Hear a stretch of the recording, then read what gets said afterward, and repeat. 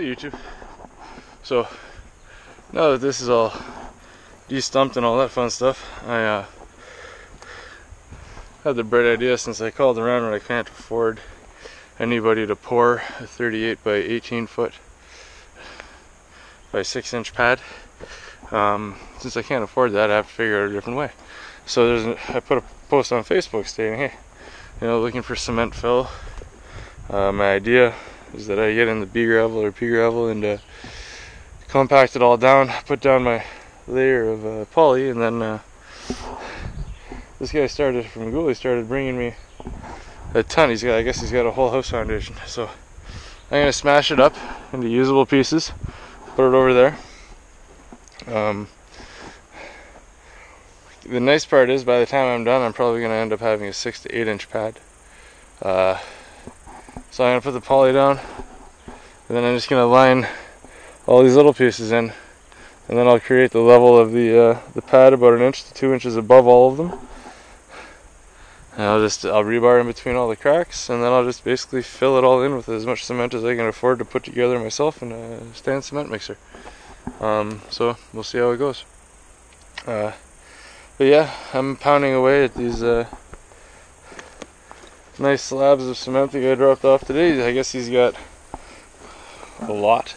He said 2 full dump trucks, but he can't get a hold of a dump truck, so he's just got a dump trailer that he's bringing out. This is 2 loads, so he says he's got about at least another 5 loads. He's gonna bring 3 tomorrow, and then he says as he goes he'll bring them. I would imagine he's probably got probably 10 to 15 to 20 loads more, but I might have to cut him off at one point once I feel like I have enough cement. Hopefully this is a secure way to build a pad. Like I said, I will be running steel rebar reinforcements through the whole thing. But hey, this is what I can afford. This is the best idea I had, so this is what I'm going to do. I'm going to use existing concrete to fill in my concrete pad as concrete fill. So I'm going to keep smashing away. I've only gotten a little bit done so far. It's a hell of a lot of concrete, and he's bringing 3 more loads tomorrow. So hey guys, so just been sledgehammering up cement. It's a fun one. Hey, relax, calm down. So yeah, this is what I'm doing. Got another load coming in about an hour. I've been pounding away at it for about 3 hours.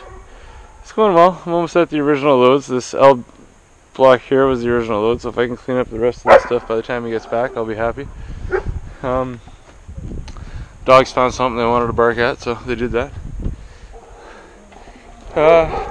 Another cool little thing. Check out this bike my buddy gave me. Same guy who let me borrow the sledgehammer gave me that thing. So now I can, once I get some of the things picked back up on it, like just some regular tune-up stuff, I can actually start taking extra bike rides and hopefully wear them down. That'd be a lot of fun for him and for me, not having to put up with him the rest of the day. So yeah, keep smashing. I'll talk to you soon. Alright, end of day, guys.